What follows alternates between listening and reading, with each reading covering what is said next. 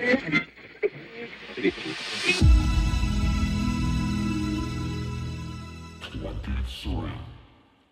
complete library of episodes is available for free at spotlightonpodcast.com/episodes. There you'll find all of our conversations stretching back to our launch in February of 2020. Check it out.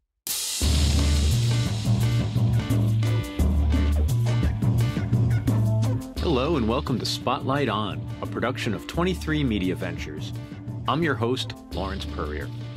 Today the spotlight shines on Belfast, Ireland band Chalk. Chalk is Ross Cullen on vocals, Ben Goddard on guitar, and Luke Niblock on drums. They cook up a pretty stunning racket with a unique sound that is nonetheless recognizable in its post-punk dance industrial lineages. If that makes sense to you, you'll love Chalk. If it does not, give them a listen. Chances are you'll dig what they do. This is the second of 2 episodes I recorded on site in my hotel room/recording studio at the South by Southwest Conference and Festival in Austin, Texas.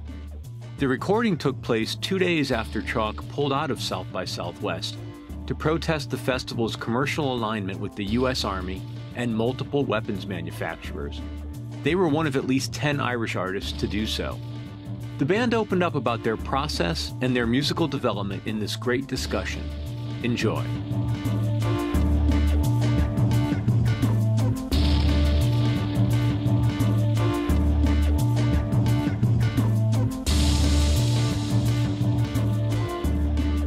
It's a little bit early in the day for rock and roll, I would imagine, but thank you for making it. It's okay, yeah, jet lag still. Actually, we've been okay with jet lag. We're still used to early rising.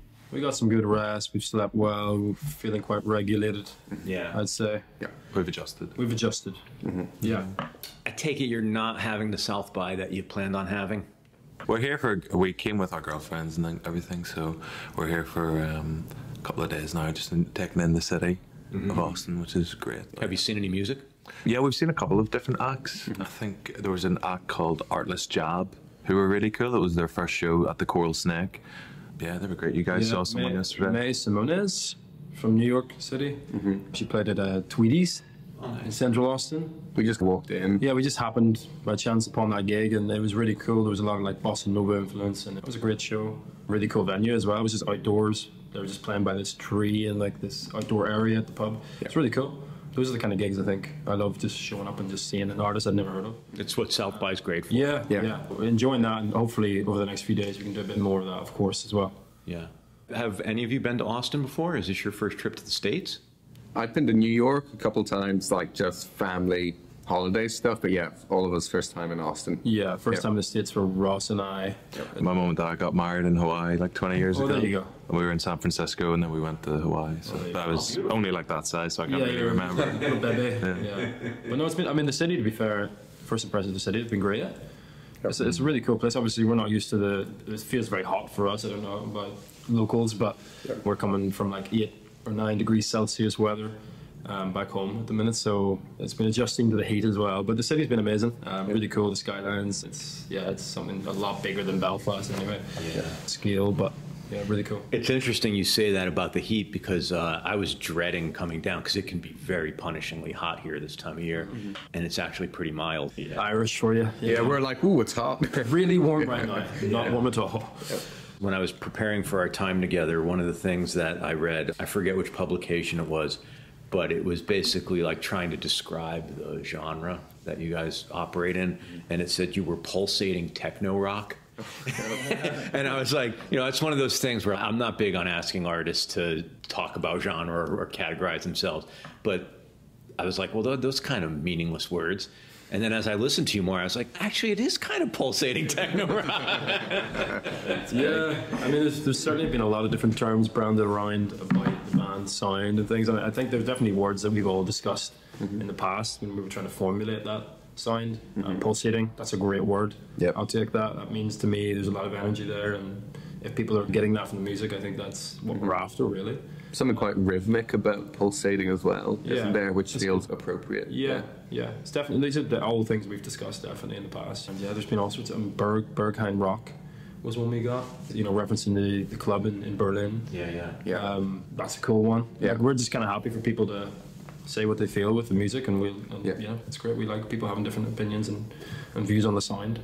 So. Is there a governing principle or like a mission statement for the band? Like, how do you think about when you're starting a project? Do you have to sit around and say, all right, here's the objective here, like you might with an outside producer or something? Like, not really, but I think we each sort of came together wanting to do something a bit different in the region of just our city, Belfast, and even now that scope has grown to Ireland and trying to do something that's new to us, but still taking in the influences around us. But I think we're still so early on in this stage of our careers that we're still trying to figure ourselves out as people as well. And I think that the tool of the band is maybe helping us find ourselves a bit more. At least personally, that's what I'm hoping to get out of it. Yeah, I will say that like early days of the band, we were very good at talking and like conceptualizing things, and we weren't really playing gigs, so a lot of the conversation was just around, okay, what is the objective? Like, we definitely have those discussions about trying to cross the borders between punk and dance and techno, and how can we achieve that and get a bit of everything from our city like into one kind of group of music, you know, essentially. So we definitely were really good at talking and visualizing things and trying to manifest that, like you say, before we were even starting to gig, you know. And I think just all that talking, and it was always in our heads that whole time, and then I think it made writing the music just a little bit easier for us early on, because we had this idea of the sound just from fleshing it out through conversation. It's good when you do stuff like that as well, because if you talk about it a lot, even when you're not actively doing it, you're always thinking about it as well. It's like when you're writing, if you're not like physically writing, it's going over in your head. And yeah, we had a long time where we kind of, and obviously we're growing as a band and things are changing and we're finding out the things that work for us. But yeah, could only recommend like trying to really spend the time to figure out what you want to do, and then just try your best to encapsulate that in any way you can.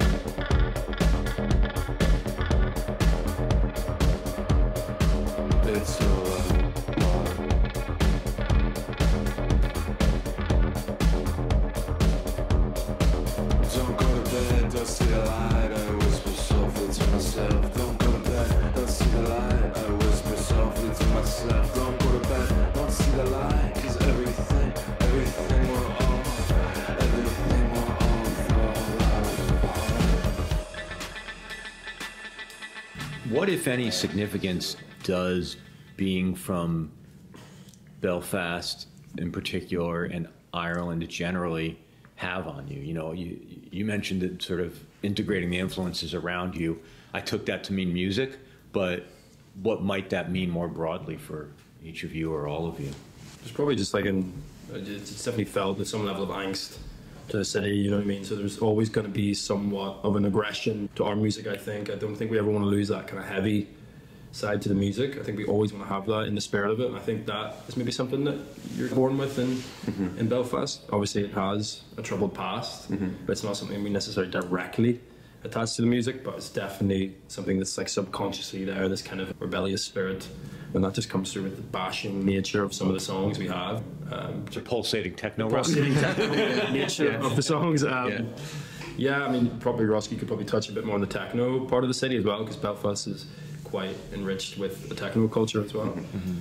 Yeah, the dance side of Belfast is like the biggest genre there for like gigs and concerts, and whereas compared to somewhere like Dublin, the sort of guitar bands are more like the popular side. So yeah, as we talked about early days, trying to bring something from both worlds together, and it was a long process because we were a completely different band when we started. We were basically like on the verge of that sort of wave of bands like Parquet Courts we were big fans of, and just that sort of wave of the British guitar bands in the last 5 years. We were sort of watching everyone do like a lot more of the spoken word thing and the guitars thing, like that sort of idea of the post-punk revival. Like, we were very much aware of it, but now we've come out and realised, you know, we just want to take what's around us, the dance scene in Belfast, and like we all enjoy that sort of side of things as well. Trying to do something new, trying to challenge ourselves, and not just fall into this sort of pigeonhole. That word. Just another sort of project. I sort of lost the plot a little bit in reading about you guys. In terms of your history, I think I understand you came together in school, in film school? Yes. What's the timeline, though? When did that all start? Because I've seen references to, like, we've been together a long time, but then when I see some of the years that are referenced, it doesn't seem like that long ago. And it also seems like a lot of what's been going on has happened kind of quickly for you guys from, like, the mid-late pandemic. So, I don't know, could you just kind of root yourselves in time for me? We all met in university. We started university in 2017. Gotcha. And we met, was it the first or second? It was probably the first. So Ben and I met originally, and we started throwing around the concept of starting a band just because I knew he played guitar. I was drumming for years at the time, and we always threw that idea of maybe starting something as a band together, but I don't think we ever rehearsed together or anything else to it. It was just this idea we had in conversation again. We were good at talking, you know, early on. And we were just talking about like Courtney Barnett covers and things like that, you know, just all these indie rock tunes, you know. And then I think close probably the second year at uni, we discovered through Ben's partner that Ross had this kind of poster in his room. It was like this Bangilla band from Dublin, and we knew immediately that Ross would be into a similar kind of range of music to us too. So I think we had that conversation then with Ross, and we formed from there. So it did start at uni. I think it's something probably. The thing is, though, so that starts around 2017, but our first gig is like 2019. Well, you know what I mean? Yeah. So that's why we talk about it's like a long, but also like we're all friends really as well. And I suppose the fact we were in film school, we were like there to like learn how to make films. That's why we were, so it wasn't so that we talk about like we were a band, but we were like great friends and we're learning film. But then we're kind of slowly starting to like rehearse and stuff, and it's like a slow thing. So that's why it's like, it feels longer for us. But I mean, we are, and then when did the debut single come out? Yeah, so it was 2022. Them came out. Yeah, it was, we all kind of me and you lived together, and we responded to write music and give it a go. And the music was written around probably 2021 was the first sort of inklings of Chalk. It was the project that we were in before. We had our friend Ethan, who was the bassist. We were called a different name. And then we just took that time off with lockdown, things like that, and we decided to take the project a bit further, something new for us, and that's Enter Chalk. So when Luke says it's good to talk about stuff, and we did, he does mean 3 years. It was a long. Like, it's not just like, it was like, we had other things, obviously, but it was like fun, it was a part of it. That's and what feels like a long time, yeah. It genuinely takes a long time to really just push through it and do it, and like get the first song right. And I think that's why probably you've heard in the past, maybe through previous stories about the band, that it has taken a while. Yeah. I think in our heads it did. The other thing that's important to remember is that, first of all, 2017 is a while ago now, but the pandemic just warped time so much. Yeah. I mean, I can't even fathom 2019 anymore. I don't even, it's this what is that? distant place and time. What role did the lockdown play? First of all, were you able to be near each other and work together, or did it force you to stop? Were there any positives in terms of your development? Well, yeah, Definitely. Yeah. It forced us. We were all living in Belfast. We all moved back home. We were still in our final year of film school, so we had things to be doing. But I found myself a bit more involved in the making demos. I was getting more into. We would have normally wrote in the room, or one of us would have wrote a song and brought it in. But I was getting used to Logic Pro X and with an audio interface and getting more into that and recording things. And from that, like I think maybe 3-4 months into the pandemic, that we already had 3 or 4 demos like that I could send to the guys that had drums that were just from the software just as a demo, and I would never had that before, so it forced into the room lots more time to do things. Yeah. And I was able to send the guys like some of my early ideas. It kind of did prove to be like a blessing. I don't know if we were still in university and living there, I don't know if I would have. Yeah, it just gave us time to get hands on. I think, like, obviously we were still abiding by rules, and there was a period of time where I went to their house and moved in for a month, and we brought like the electronic drum kit, and that was the first time we actually started really adding things to like Logic files and like you had all these ideas that were finally being fleshed out and developed, and that's where the debut single came from, you know. And as soon as we had like a pretty solid demo, what we thought was the bulk of the song, the skeleton, we got in touch with Chris Ryan, and I'm sure we'll talk about further, our producer, and he was really interested in the demo, and we just worked from there. And we finally had something that felt like a song rather than just an idea. We also couldn't do anything but write songs. Yeah. Or something. There was no like, we weren't working. It was pretty good. It was like COVID pay and stuff like that. No, you couldn't do anything, or like you couldn't work on film or like work in job. Everyone was like, people just weren't working, and you couldn't even go to gigs or any shows or something like that. And because we were around each other, it was like, okay, well, and then ideas were forming, and it was around them.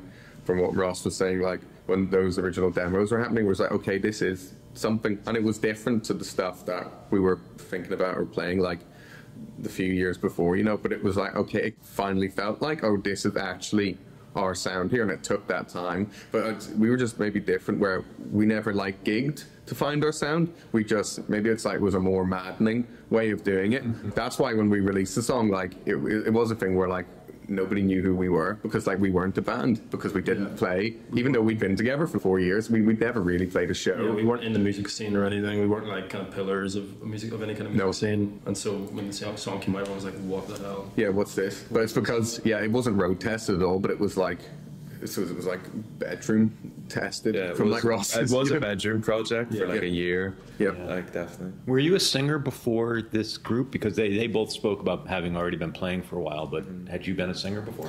No, I think the early days of the band, me and Ben were sort of doing vocals, and I had guitar and I was playing lead guitar. But I think I was in a duo with my friend Alex, and he's the better singer, so he sung and I just played the guitar.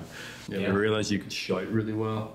I just can't do that. I just immediately just need to cough and just throw up or something. But like Ross can really shout so well. He could really project that. That was in those rehearsals where like I'd sing like 2 or 3 songs and my voice would be gone completely. But I do remember early on, it was like Ross can shout with like inflection, if you get what I mean. Yeah. You can actually, I do remember that. First of all, like he could just keep singing. He could still probably do that. Like he can keep it. You've never really had much trouble with his voice, but like you could actually hear like some emotion and stuff, like he could convey with the shout, which was like incredible. I was like, this is obvious. And I was like, I'm not singing anymore. This is what we're doing now. Yeah.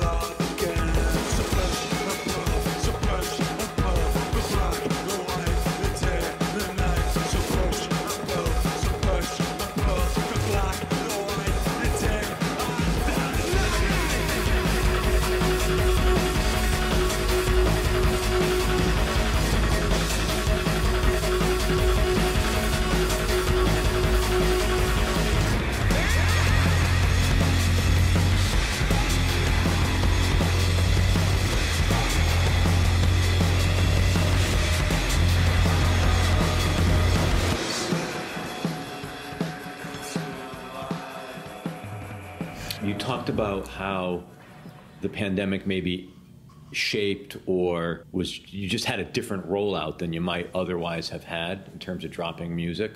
How did you get noticed initially? What was the first sort of, in America, like the idea that you would put out music and anybody would know or care is very foreign. It's very difficult. And is it the same thing in Ireland, or is there an easier path? Like, could you just talk a little bit about like, how did you get from, okay, we're going to put out a song to somebody actually caring?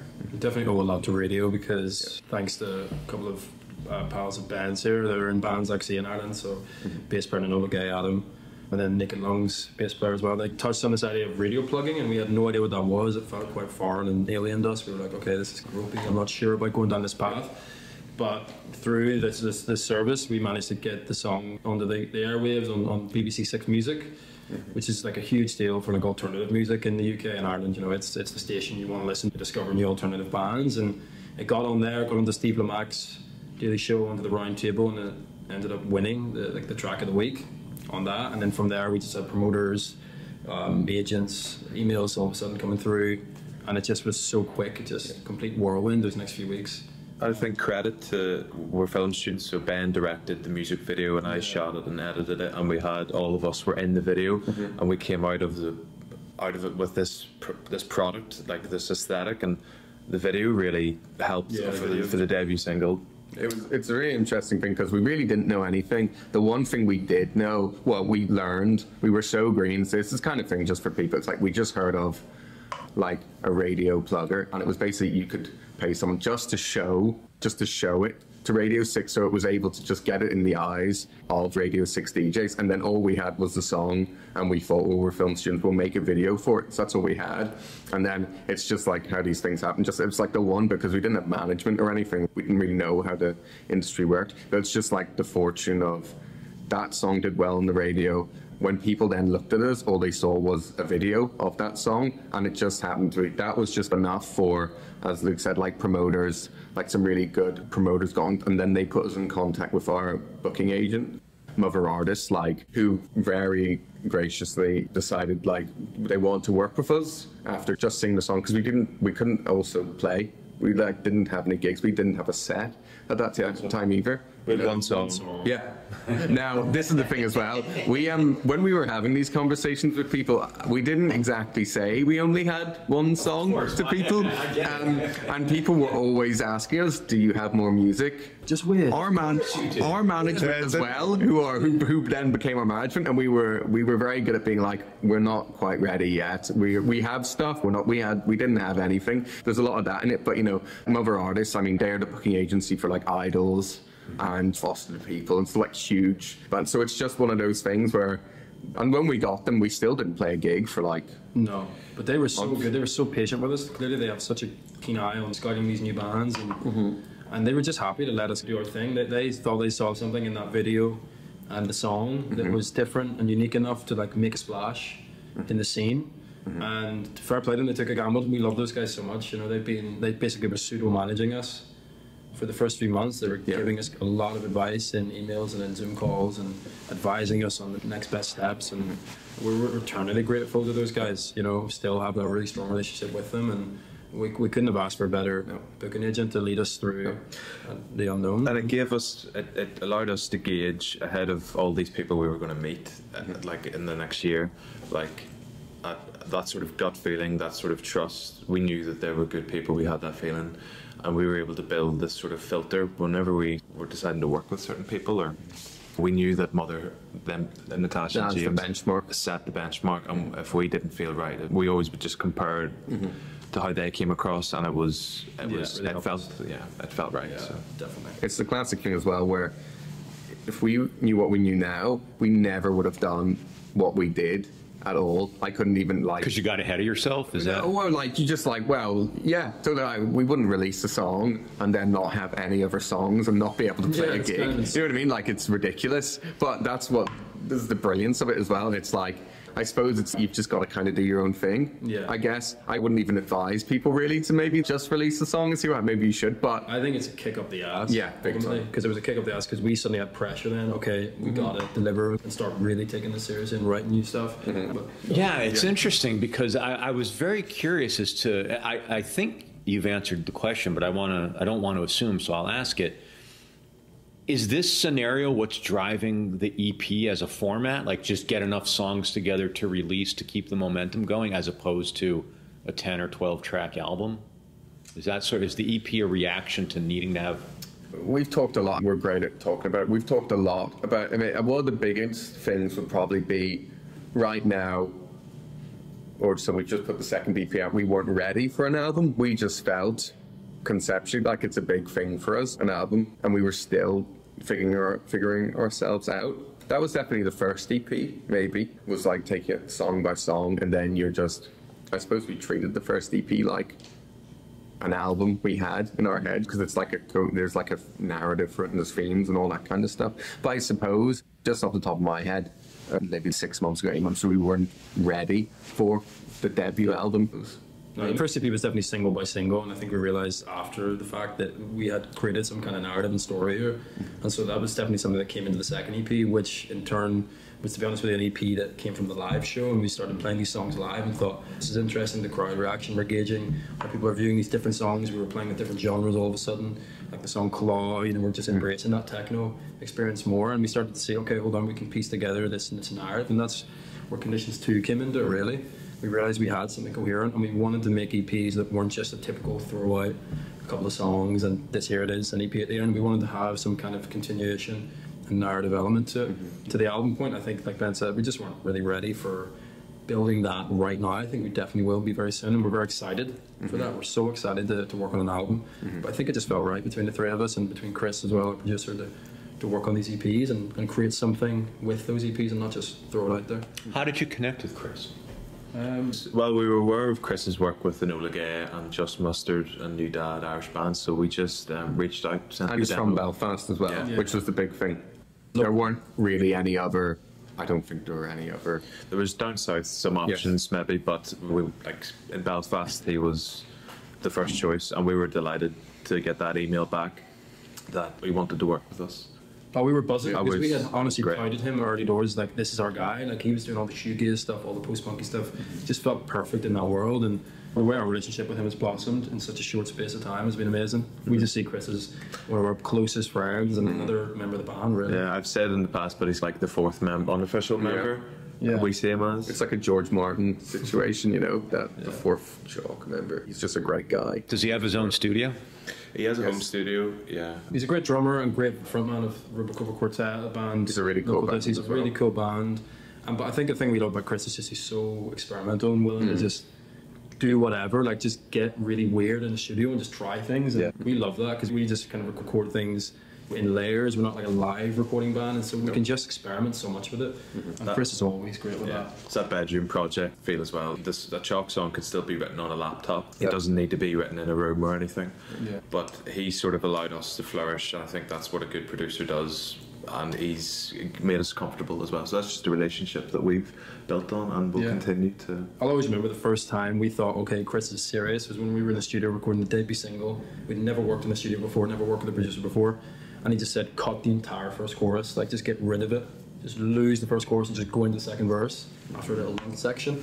And I just thought, wow, okay. Because we immediately, the way it came off the song, it just felt like way brighter and like just more engaging. That's incredible, isn't it? Yeah, just dropped the chorus and we were like, oh God, that's insane to just say that. And we tried it, we're like, okay, he knows his stuff. And this might work out here really well for us, you know?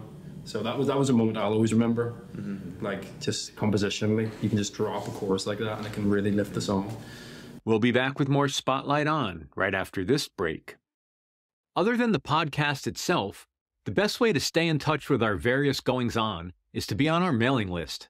To sign up, go to spotlightonpodcast.com and click on Newsletter. Thanks. And now, back to Spotlight On. Are all three of you in the studio for all sessions, or because of the way the songs can come together, do one of you go in and work for a while, or pairs of you? Like, how is there a way of working yet, or? It normally starts, like at home, a computer. I'm maybe coming up with some ideas and some lyrics and words, and just programming some like simple drums or whatever in, and then it normally moves to Luke's house, where he's got his setup, and I'll bring the setup.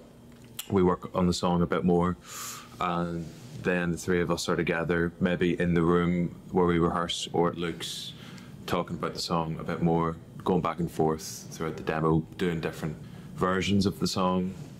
And then when we're happy, we give it to Chris and go round to his house, do some pre-production. All three of us are there, and then move it to the studio.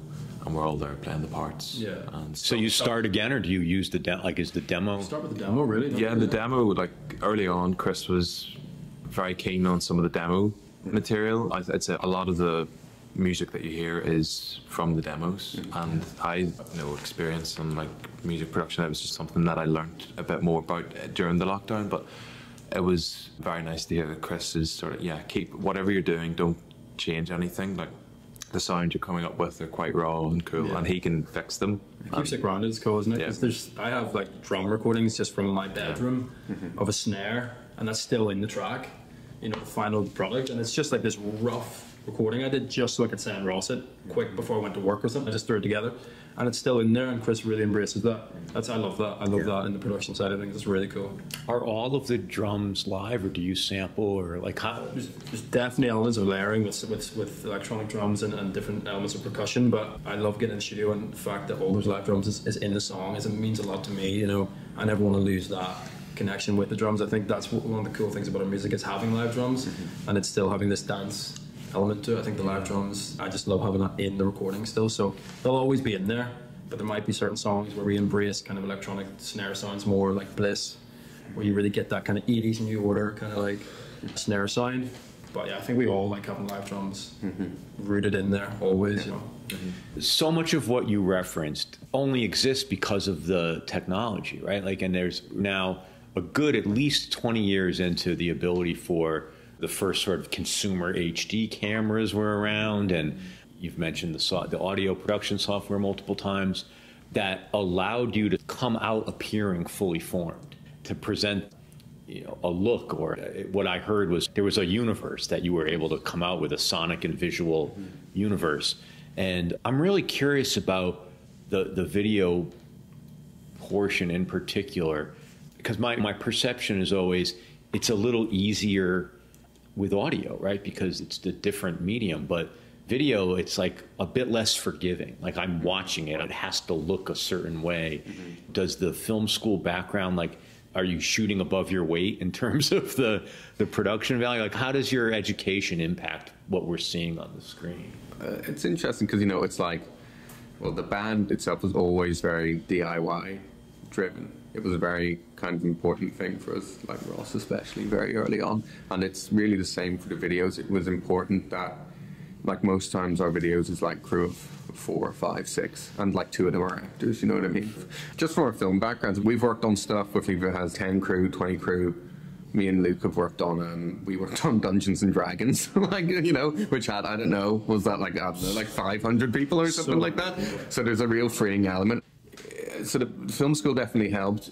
The videos were a very important way because it was something we could have complete creative control over ourselves. We really like black and white. It really works for us. We love digital. Digital's amazing, even though we push digital sometimes in our videos to look like film, but the manipulation of it is that's why digital, we're big fans of it and being able to do unlimited possibilities. But the black and white really helped because we love it, but we were shooting it on like a DSLR, and like that Ross's stepdad's like really good DSLR, and Ross is like shooting it, but because we wanted to look like 60s black and white movies, like half of our videos, like there's spots on the camera, you know, like there's dirt on it, and that's not intentional at all, but thankfully thankfully that see a also little hair sometimes.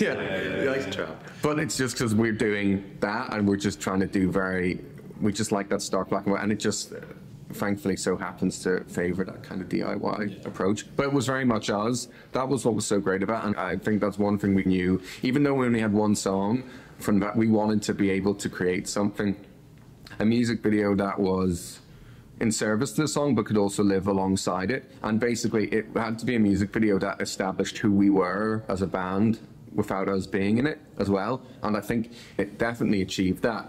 Even achieving it, and just it made people ask more questions. It was like our one thing we had just to get people interested at work, which was great. Something that strikes me about what you were saying at the very beginning was the small crew and a couple of actors. And in the limited experience I've had making film, it always seems, especially when it's DIY filmmakers, it's like everybody works on everybody else's project. So somebody might need a script supervisor, and so you might have different credit on 5 different projects because you're helping your friend make their thing. And then when it's your turn, they come and they, you know, tote the lights or whatever for you. Does having access to all those different skill sets play a part in this? Totally, but what was great was we kind of went through film school and working on other films. We made the films knowing we could make them with 3 or 4 people, you know, but that is, we're also doing like camera and lighting. I mean, they're all natural lights. Like we shoot stuff like in our living room, you know, with a black sheet over it, stuff like that. The band members are also the actors, like in costume, or like our friends, you know what I mean? Luke is like the big, He's got the sheet over the big demonic ghost thing. Standing on like an apple box, you know, so he's like 8 foot tall, you know what I mean? Yeah, and I just have like Sam, or guy produces and all that stuff, like in there with me holding the stool, and again, because there's this big drape. Yeah. It's like the grand tradition of filming. Yeah. It was just a really nice way of it was making our videos is, for me, what I thought movie making was when I was a kid. Basically, it really is. You just go and make something cool with your friends, and it's not like whenever something has like a 20 grand or 50 grand or $5 million, or we've worked on a film that had a $200 million budget, you know, it's not like that at all. And when you even go to film school, you start learning the ways you're supposed to do stuff. All the department heads and all that shit, you know, which is great, and you need to do them. But so the music videos for us, it really is. It's nice. I suppose it's like anything. It's the less people involved. Just choose as many key collaborators as you can, and everyone's on the same page to make a cohesive vision. But also, we love collaboration as well.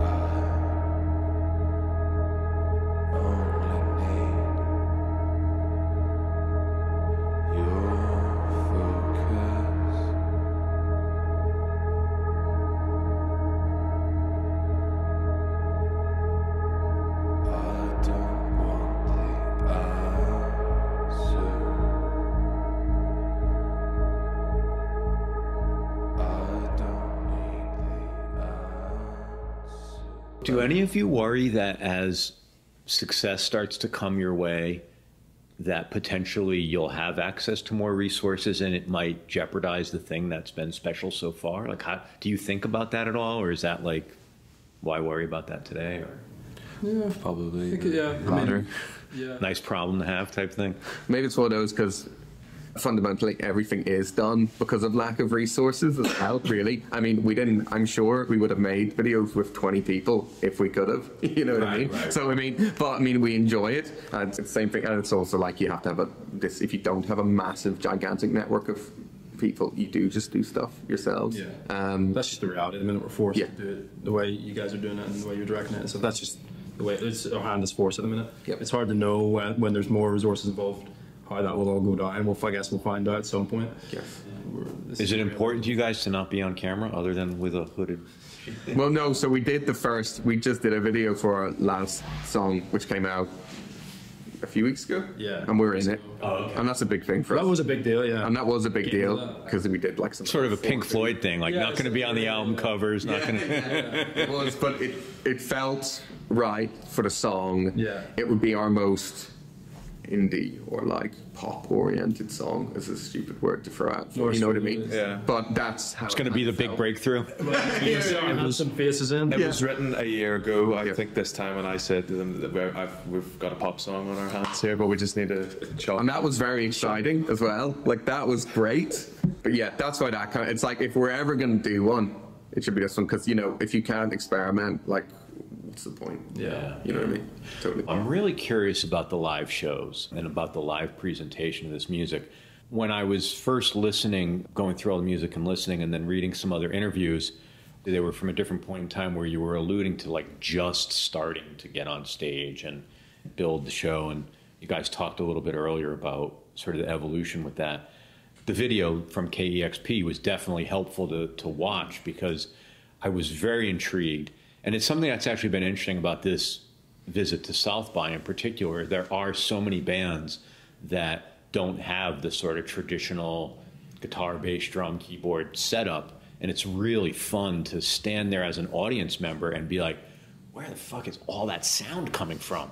Is everybody like using all their limbs to make noise? I feel like it's finally electronic based or electronic heavy music is really starting to find a compelling live presentation that equals what a great rock band can do, where you could actually watch people and be intrigued. I don't know, it's an exciting moment to see. And so I went into looking for some video of you all live to see how do they pull this off. It was only a little bit into, I think Static is the first track. I was like, oh, okay, I get this. This is heavy shit. Yeah. One thing I'm curious about in that video, it seems to be fairly relentless. It's track after track. Was it edited that way, or is that your live presentation? Like you get on stage and it's boom, we just keep going with no stops. That's live. Yeah, it's one after the other. We set it up that way. We know exactly the set list before going on. There's sometimes transitions in between the songs, but the idea is for early days, it's just like a DJ set. We wanted to sort of meld the tracks one after the other seamlessly. Some tracks, there's just a small gap of audio, but it's all pre-planned. There's pretty much no silence. That's why I'm always tuning my guitar. Because so you're leaving an audience, like the idea is like the audience is going to be pummeled. Yeah. And why we have short enough sets, because it's quite a physical, like there is no, it's like Ross said, it's a DJ set, it doesn't stop, basically. And yeah, it's great that the KXP was able to encapsulate that just in 17 minutes, but like that is like our live show. It's like when it's like 40 minutes, it's just, it doesn't stop. At the start, there was like parts of the set where people weren't sure if the song was over, they had to clap, and I think we thought like that little illusion and just something a bit different for an audience member, like they're not sure whether to dance or mosh. Like, there are no applause breaks.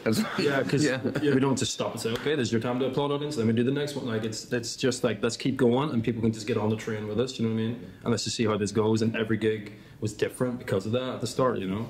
Can you see a world where you build up to like a 70-minute set that's like that? Can you do that? Yeah. Working on it. Working on it. Well, that's why we have a song like Kevlar. Say, actually, that's a good point. Yeah. There's a song on the album which is a live set, which is just Ross singing. So maybe that's also like. So you get a break, like you guys can just like cool out for a minute. Yeah, I gotta get a break in somewhere as if risks, you know. But no, we love playing with the live set, and like Ross said, the DJ set thing. Like we just thought, let's try this as a band setup and just see what people think of it. And I think people have grabbed onto that, and we just love doing it that way. I think we'll just continue with that. Is everything generated live, or are you triggering pre-recorded things? There's tracks in there. So we don't have a bass player live, of course. So most of what you're going to hear in the tracks, it's just pumping bass, like just through the system. But there's definitely little elements of percussion in there, little vocal effects scattered in there. And you're all just triggering stuff as you like. It's just you're playing and it's crazy. Things. But I mean, I think it's honestly like bands like Death Grips. We love Death Grips, and those guys run tracks. But it's the energy they bring to the stage is what really grabs you and captivates people. And I think with three of us, there's a bit of extra pressure on us to really give energy and go for it. But I think all of us just feel incredibly painful after gigs because we're throwing our necks around, bodies around. We're all like old men, really, deep down, I think, because I have a bad neck after every gig. Like he's I've been moving loads. But I think like we love that. Like we don't honestly. I think the way the world's going, there's so many bands running tracks now, and like it's just part of that way to get bigger sound. We can't really afford to pay a lot of people to kind of come in and play with us right now. So this is, as a three, how we've achieved the sound on stage. It was also our band, and we never knew, you know, before we ever played, we just had to make a decision where, okay, do we become a 5-piece now to make this, pay this live, or do we figure out how to do it as a free and then make it? And that was like a big thing for us, because we didn't like, you know, we didn't just like start with a 5-piece and then just whittle away. It's just the band's the three of us, so we're going to perform it as the three. Yeah, and the three has just become this thing now, this kind of visual representation of the band. We have the three of us in a line on stage. There's no drums if we can. Festivals, it can be difficult sometimes, but with the changeovers. But drums are always on the kind of stage right rather than back and center, you know. We just have this line of the three of us. I think that's really worked for us as well, and it's just something slightly different for an audience member to look at and think, okay, it's not the normal drums are in the back, you can't see the drummer, you know. For me, that's lovely in a selfish way, you know. I'm just like, I'm up front, this is really cool, and we love that layout on stage. It's fun. It's cool. It's really an exciting time to, like I was saying earlier, like the formula, it can be blown up now. And it does feel better. We've had, I think, zero pushback I'm trying to think of anyone being funny about the way because we really went into it being like, we are here to put on a show as well. We can provide that show. It doesn't matter How you do it. Yeah, because we are able to, and people are. I think it's just all about how people leave after you finish playing. That's really what matters. How they feel after it, and we've just had positive response rate. We haven't had too many like analog heads or anyone being like telling us like you can't do that really. So I think that train has left the station. Anybody who wants to be that way is just being a pain. Yeah, totally. No, it's true. Yeah. And to be honest with you, I think if we speak for all of us here, we love getting those little questions about how did you achieve that. Like we love great. sharing it with people and the mystery of it. Yeah. Some people might not know how that works. Yeah. And I was like, that's cool. Love that. Love the mystique of it. So Yeah. I got asked the question. We did a festival show when I was doing the vocal effects, the delays, and someone told me they were having an argument with their friend about how it was being done. Was I triggering it, or was it someone like off stage, or was it pre-recorded or something? buttons. Yeah, So it's cool. Yeah, it's awesome. I think it's great. And as an audience member, it's just fun to see. And like, it's just different. There's not, you go see a rock band, traditional rock band, if you will, not a lot of mystery. And you can love it in different ways. Yeah, of course. It just adds to the, adds. We like I feel like the more tolerant, we are very open about saying stuff and kind of say, but we do love the mystery as well, because I think that's always, like, we like talking about stuff, but I do know as soon as you do reveal a lot of stuff, it removes that, and people like the mystique. I like the mystique as well. Yeah. I don't like knowing how the sausage is made, kind of thing. You know, there's just something cool about it. It keeps you guessing and thinking. You don't want to answer every question under the sun, you know. I saw a band last night, Mong Tong. It was billed as a Taiwanese psychedelic band, and I was like, I'm signing up for that. That sounds great. And it's two guys. One has a bass strapped to him, the other has a guitar strapped to him. They both have what look like the same kind of setups that Kraftwerk has. Cool. Like, you can't tell if it's a keyboard or just some kind of modular synth thing or whatever. Yeah. And then, so they're next to each other with these stations. And then in between them, if they turn and face each other, they have these rolling drum pads. Oh, that's amazing. They come out, they put on blindfolds. Whoa. They pull the blindfolds down, so you could definitely tell they're not cheating. And they start like hitting things with sticks, and one guy has a Chinese flute. There's delays and there's processing, and it gets to the point where you can't even tell like what's looped, what's live, what's sampled. Some of it was incredibly abstract. Some of it was incredibly like rhythmic and dancey. It was pretty crazy. So if you have a chance to see them, Yeah, what are they called again, sorry? Mong Tong, Mongtong. It was crazy. Yeah, it was crazy. I didn't think that's something we want to play. I'd love to play around with that more. We love that band, Holy F. Holy fuck. Yeah. Holy fuck. It's a podcast. We can It's right. Like they're creating it all there in the flesh, like all these loops. It's all happening. There's nothing being thrown through a computer. Like and like that's so interesting. Like creating that, because it's gonna be different every time. You have to thank Ed Sheeran. The king of the main looping standard. The reason our band exists is that He showed the world this is what it is. For the masses. I mean, say what you want. To be able to pull that off in a stadium by yourself. That's kind of crazy, actually. Yeah. Looping everything. Jesus Christ. No, I do.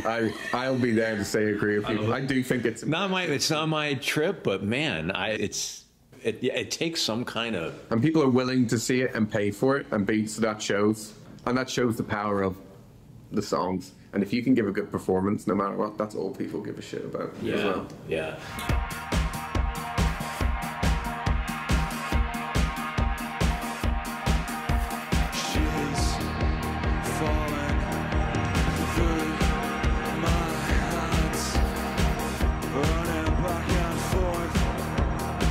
She's lost her mind, and I can be anything that you want, and I can see everything that you're not.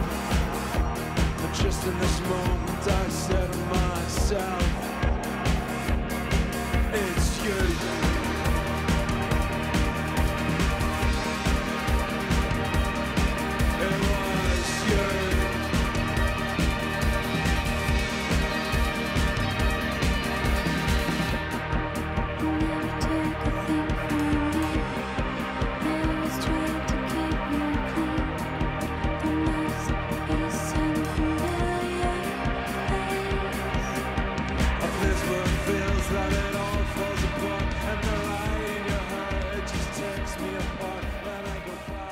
what's next? Like, are you staying in the States and doing shows, or do you have to split? Like, what's the... Well, we're here for the next couple of days. We're just going to take in the city, I think, and we're going to a water today. Barton Springs. Oh, yeah. The natural pool. Yeah.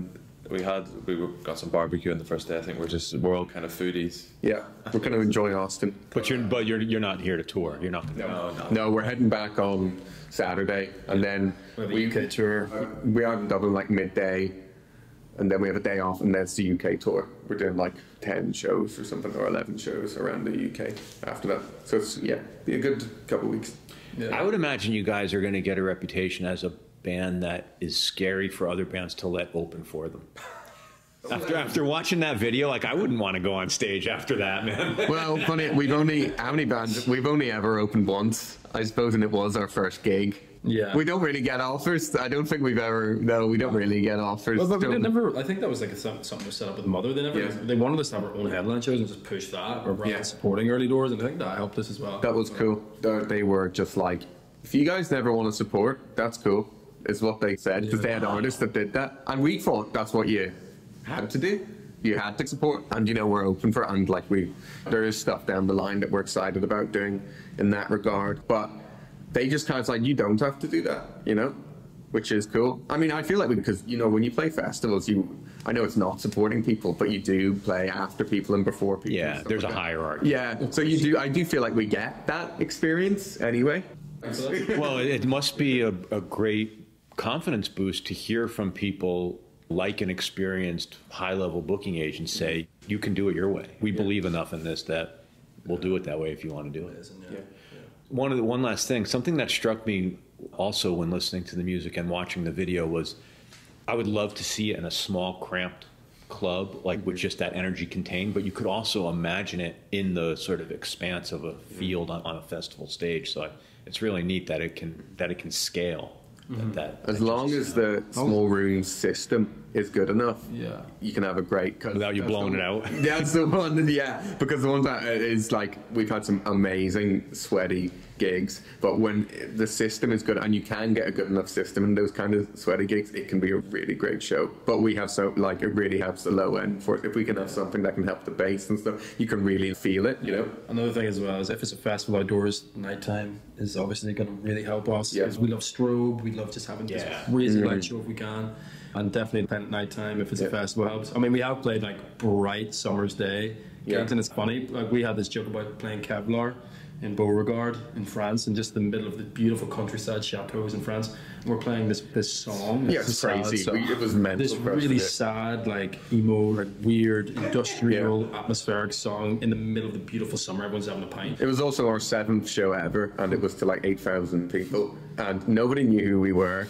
because how could you? And we were just playing this mad industrial, and it was so bright. I mean, we love France so much. We've had a lot of big first experiences there, and we play there all the time. We've got some really cool stuff coming up in France, but that was our cherry there. We played to the most people we could ever imagine playing to at 3 o'clock in the afternoon. But to your point, is we want to be able to play the sweatiest show in a grimy pub, and also be able to play a crazy festival stage. Like, we want to be able to do both and let that experience still be special.